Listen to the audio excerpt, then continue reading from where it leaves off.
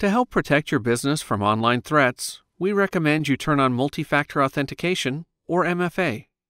If you signed up for Microsoft 365 recently, this is enabled already as part of your security defaults. If it's not on already, here's how to enable MFA for your business. From the Microsoft 365 Admin Center, select Show All, then choose the Azure Active Directory Admin Center. Select Azure Active Directory, Properties, Manage Security Defaults.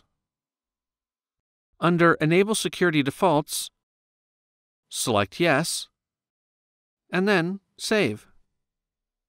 The next time you and your employees sign in, you'll be prompted to set up authentication on your phone.